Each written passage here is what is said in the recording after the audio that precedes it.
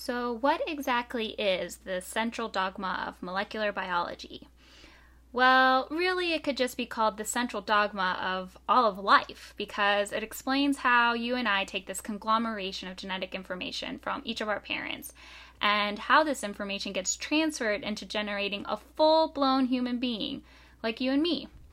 So, some very clever scientists, Francis Crick and James Watson, or Watson and Crick, as they're often referred to as, are credited with discovering this dogma, which they say deals with the detailed residue-by-residue transfer of sequential information.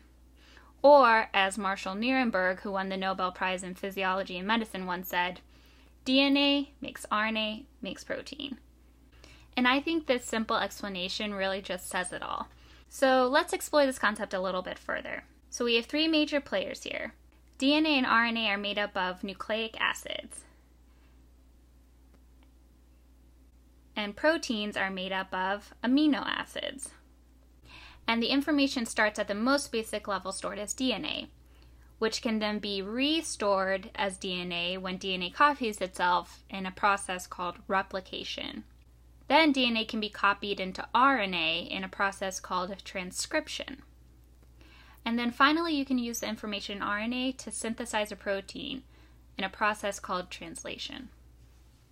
Now, since DNA, RNA, and protein are linear polymers, this means that each individual unit or monomer is only attached to at most two other units. So say we have a monomer, which is just one unit. They are connected in a series like this, which makes it a linear polymer. And this is the same for DNA, if each of these is a deoxyribonucleic acid, for RNA, if it's a ribonucleic acid, or a protein, which are just amino acids all connected in a linear polymer. So what does this mean? This means that the specific sequence of each of these monomers effectively encodes information, and that the transfer of information is faithfully preserved from DNA to RNA to protein. Each polymer sequence is used as a template for the synthesis of the next polymer.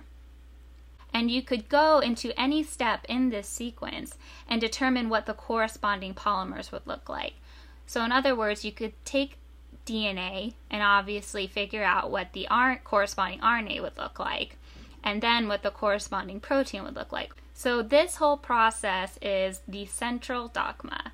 It can sometimes be a little bit tricky to keep all of these terms straight, so I'll try to break it down a little bit for how I like to remember them.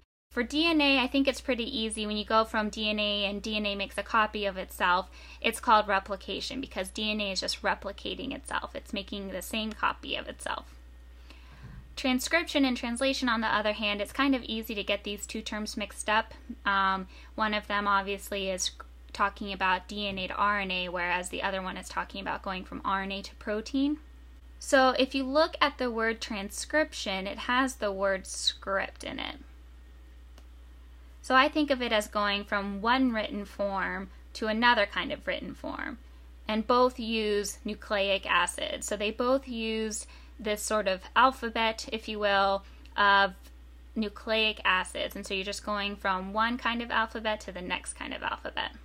Translation, on the other hand, which is also the same term that we use when translating one language to another, describes going from nucleic acid to amino acid. So it's like you're using one kind of language and going to another kind of language because you're going from nucleic acid building blocks to amino acid building blocks. So hopefully that helps you keep these terms straight a little bit. So what did we learn about the central dogma? Just remember the simple statement that DNA makes RNA, which makes protein.